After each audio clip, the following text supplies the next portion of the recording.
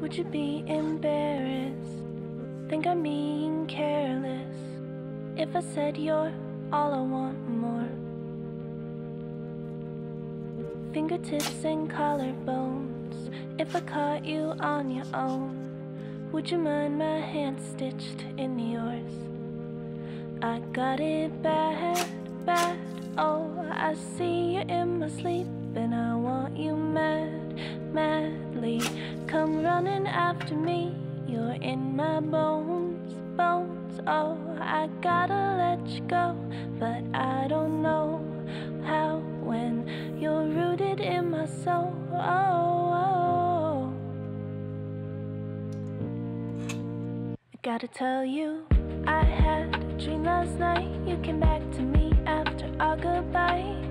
My arms you fell into, and you asked if I'd run away with you. I ain't felt that way before, like I couldn't wait just a minute more.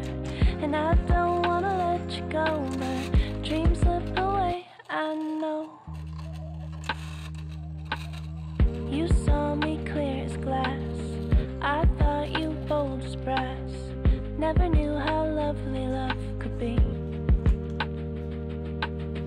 40 hours, give or take, you call me when you are awake, and from our phones will crumble time and space. I need you here, here, oh, I see you in my sleep, and I want you dear, dearly. Come running after me, you're in my bones, bones, oh, I gotta let you go, but I don't know how when you're rooted in my soul, oh, oh. Gotta tell you. Hello. Hi. It's been a while. I mean, some artists don't upload for months and then pop on, but I've been somewhat consistent, so now I'm back. And it's not that I haven't been drawing. I also haven't been drawing. It's mainly that just university and everything has started up with exam season approaching, so I've been doing that instead. But yeah, welcome to another studio vlog. I'm gonna start this studio vlog showing you a purchase that I made 20 minutes ago on my way home. And for context, there's a gallery in the center of Vienna that sells Japanese woodblock prints. And they have expensive ones, they have ones by big names, Hokusai, Kuniyoshi, Yoshitoshi, all of those kinds of people that are a bit more expensive than what I can afford. But then they also have less known artists, smaller pieces, parts that were part of books. And this is by Konobaire. It's one of the Hyakucho Gwafu, I think, the 100 bird pictures, 1881, 1882. And let me take out the protective film.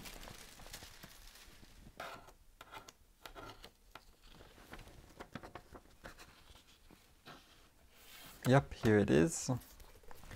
And this is the woodblock print that I got. It's actually 2 pieces of paper. As you can see, there's a slit in the center because these are book pages, I believe. They are signed and sealed, and there's just these geese, which I find unbelievably charming. And I've been looking at their other bird pictures, but then I saw this one and I was sold. I knew which one I'm getting. And I also love how in this, I'm gonna probably have to zoom in later, but no, I think you can see it, how in the black strokes at the top, the brush strokes were emulated so beautifully, so it really looks like somebody went with a brush and with a very dry brush and hacked away at it, but it's still, yeah, it's beautifully done. So now that I have my first original Japanese woodblock print, I need to find a place on my wall to hang it, but that shouldn't be my biggest problem, so I'll go do that.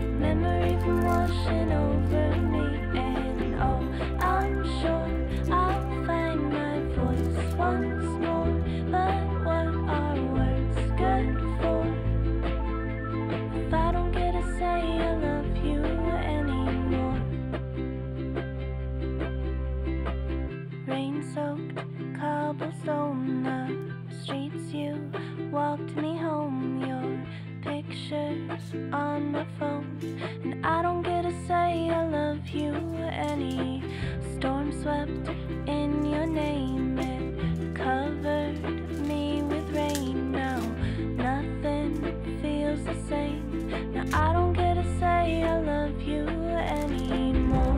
Oh, I'm swimming back to shore, just trying to keep your memory from washing over me. And oh, I'm sure I'll find my voice once more. But what are words good for if I don't get to say I love you anymore?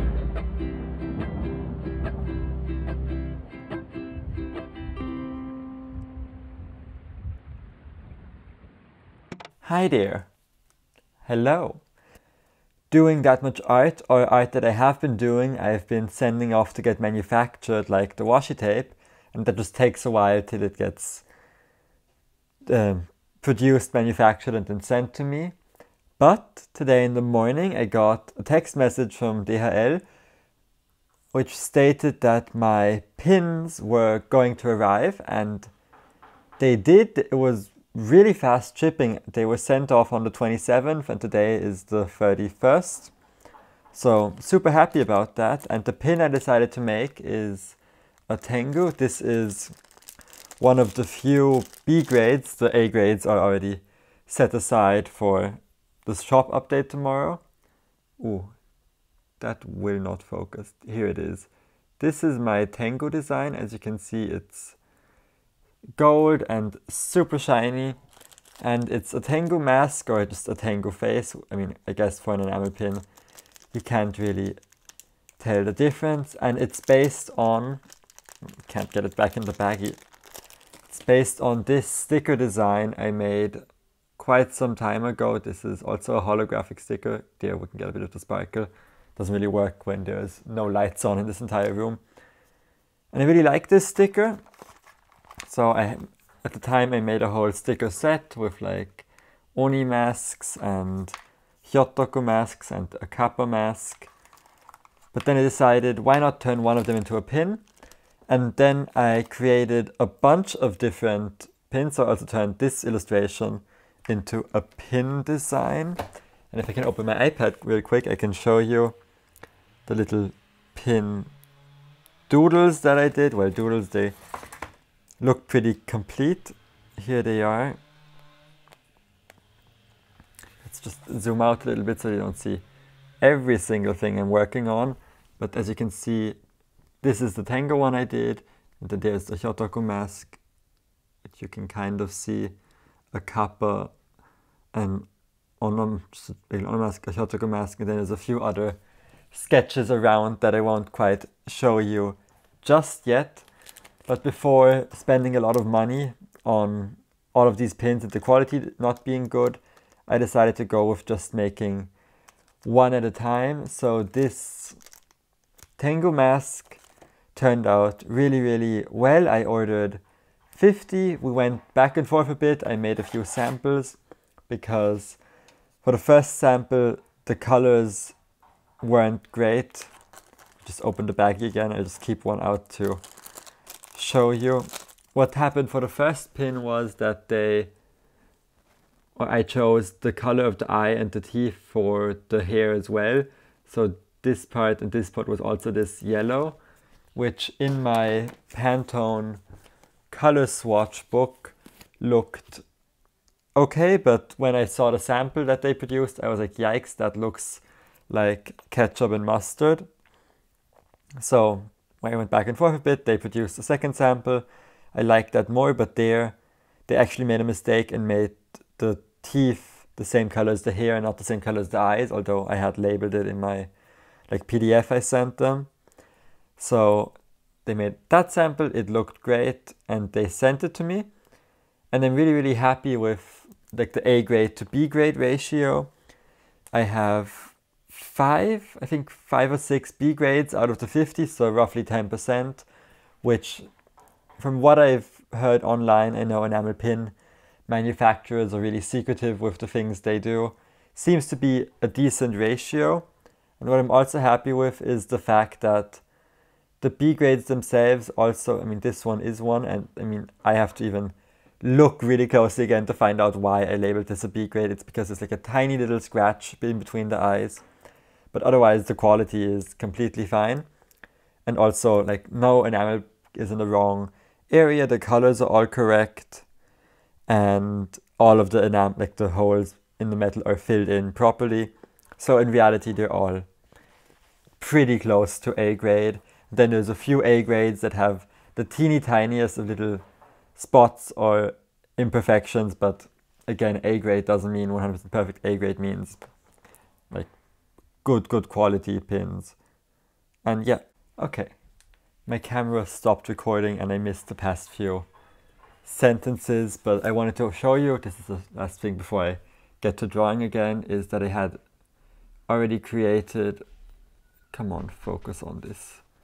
Perfect. I had created a backing card design for the pin, which is slightly floral and has like my Caballero logo on the top and says Tango enamel pin. But then I checked, and since I only made 50 pins, I'd only need 50 of them, and printing only 50 business cards is really expensive per business card. So I think instead I'll either print these at home and it'll be slightly thinner paper, so it'll be like these. These I just print at the end of prints. If I need to cut off a bit, I just use the space to print these to write little thank you notes. It'll probably be this color with the Caballero logo on the back, well, postcards, business card size, not square, and probably maybe a pattern on top, and I'll print like 1,000 of those for conventions, because the last batch of 1,000 I already used up and then I haven't had conventions, so I didn't need any. Sorry, I got distracted by it being shiny. I am like one of those birds, I forgot the English name, who collect things that are metallic and silvery and shiny. Anyways, I still need to figure out what to do for backing cards, but my other idea is to just keep them in the plastic baggies that they came with, since the manufacturer already wraps them, and from what I've heard it's hard to get them to send them in anything else because they need to be protected from each other or they would scratch each other and then just have a bunch of broken pins. And since these bags already exist, I might as well just use them for packaging. But that's for me to figure out, and now I just need to get A, some university work done, and B, the thing I actually really need to get done is my Japanese pride stickers. Well, now they're all on top of each other, but you can, kind of see there's a rainbow flag in the back, in the middle there's a trans flag, the non-binary flag. I've been painting cats in kimonos for Pride Month, and there's the bi and the pan flag are left to go. Then I have a set / you can choose which one you want. I'll probably laminate them with this holographic foil, which I don't think I ever showed on camera. Probably turn this on and then you can see the sparkle. Yep. Not well, but kind of. These are little stars, and it's a lot less in your face compared to the last holographic foil, which I still have like 100 meters of, which is, as you can see, like shards, but it's super kind of opaque in the sparkles and it doesn't let the design shine through. And this one, the stars are a bit more dispersed and the shape is also kind of cute, so I will probably laminate them in that foil. Then I have like sparkly pride stickers and my Tango pin, and I took it as inspiration to paint this sticker sheet. The 3 birds at the bottom are pretty much the ones on the print, and since it's public domain and 200 years old, that's, no, 150 years, I cannot do math. I can use them as inspiration. At the top 2, I just took the style and kind of created some more, including this chunky fat one at the top, which I think really charming. So this will be a little sticker sheet as well, and I might do one with a rooster and some chickens. Look at all those chickens. And I was very close to putting a knife in one of those and making it kind of Untitled Goose Game themed, but does anyone even still know / play that game?